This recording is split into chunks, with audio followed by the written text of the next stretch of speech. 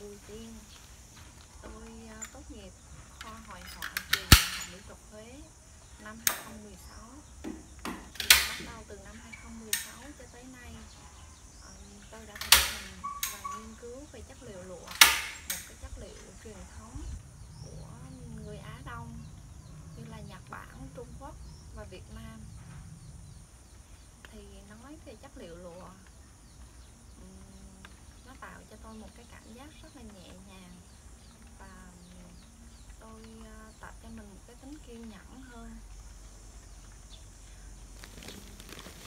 Lụa là mình sẽ vẽ trên một cái tấm lụa bằng tơ tằm mỏng và thưa để mà nhìn rõ cái xớ lụa. Màu được chọn vẽ lụa đó là màu nước, phẩm hoặc là mực nho.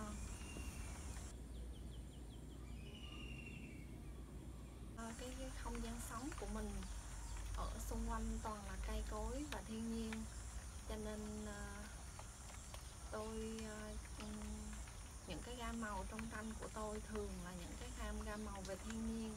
Ví dụ như là màu xanh của cây cối, màu vàng óng của lúa chín, màu héo úa của lá cây, hoặc là màu nâu của đất.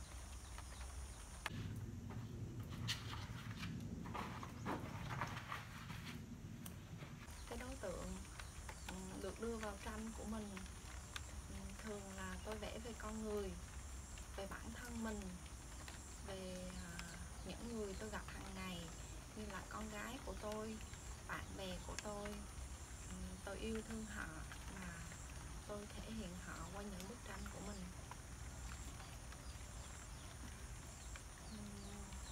Sau cái quá trình nghiên cứu và học hỏi về tranh lụa thì tôi cảm thấy đây là một cái chất liệu rất là hay, nhưng mà ít các họa sĩ theo đuổi. Cho nên với tôi, một họa sĩ trẻ, thì tôi rất là mong muốn được kế thừa và phát huy một cái chất liệu truyền thống của người Việt.